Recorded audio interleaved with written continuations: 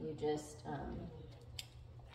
put the harness out there, you put the hands so she moves her head through the harness, and you put some treats on the ground, you harness up, put the treats on the ground, you harness up. So don't be stingy with this. The whole point is for now just for you to get the harness on and off her. So like if you only give one treat and you're fumbling around with this, she's gonna likely try to mouth your hand because she's not yet conditioned to all of it. So just put 2 or 3, yes, pieces of kibble on the ground, and it's super simple. So again, you can either have her eat all out of your hand or on the ground. I'll show it again. Put it out here.